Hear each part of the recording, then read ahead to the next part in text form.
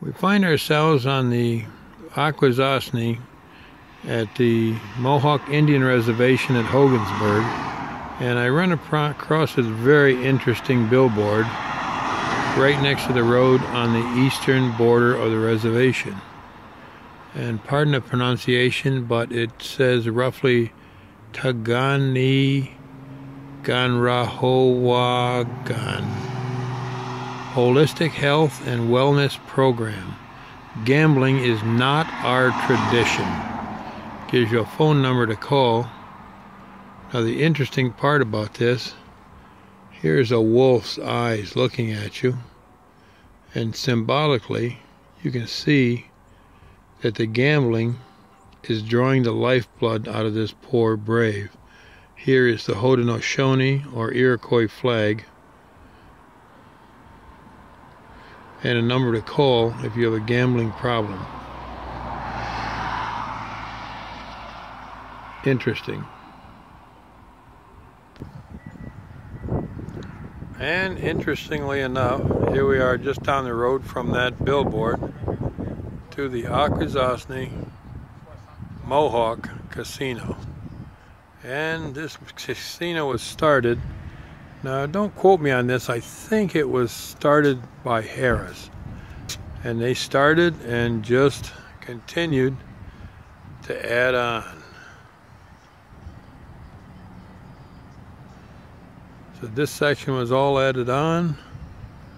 Also this bingo hall, which you can see is no small event. That goes all the way down. You're talking about maybe 2 football fields. And this is the Bingo Palace. Mohawk Indian Bingo Palace.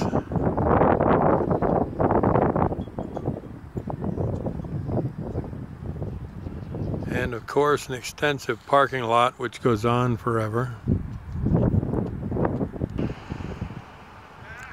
And starting at the Bingo Palace, they have added on to this. There's the original casino, and they've added on this foyer,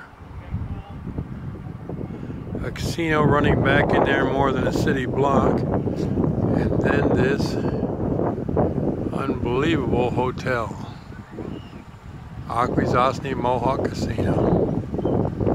Now this is, I think, 200 rooms. And as I check in to the front desk, they're pretty much full up all the time.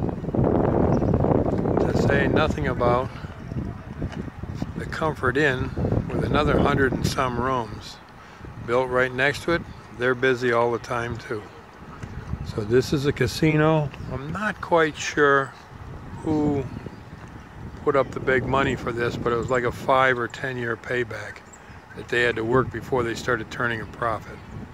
It's massive. So starting at the Comfort Inn, we'll take a view and understand that the Quebec border runs right through this reservation. So this is Quebec and New York State at Akwesasne, and the Canadians were right up near the Vermont border.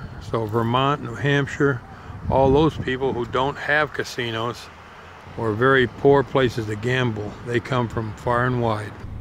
Now part of what I like about the casino actually is some of the artwork that they have invested in is incredible. And we'll see these dancing bears all over the casino. But take a look at this eagle. That is just incredible. Like I was telling you, some of the artwork here is just phenomenal. Somebody really had some imagination. This is the entranceway coming into the place, and I'm actually doing it in reverse for you because it's a better view of the sky. And these, of course, are the different clans of the Iroquois Mohawk Nation. Now here comes my favorite one right here because I am a turtle. So there's the Turtle Clan.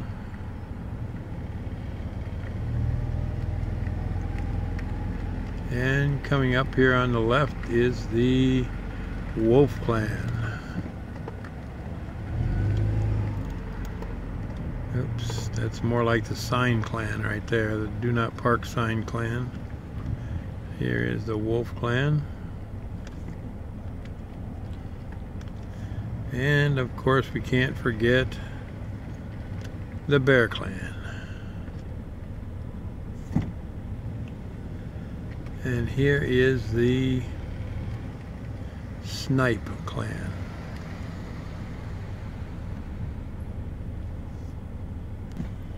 And lest we forget the Deer Clan. So again, we're here at the Akwesasne Mohawk Casino and the Mohawk Gambling Bingo Palace.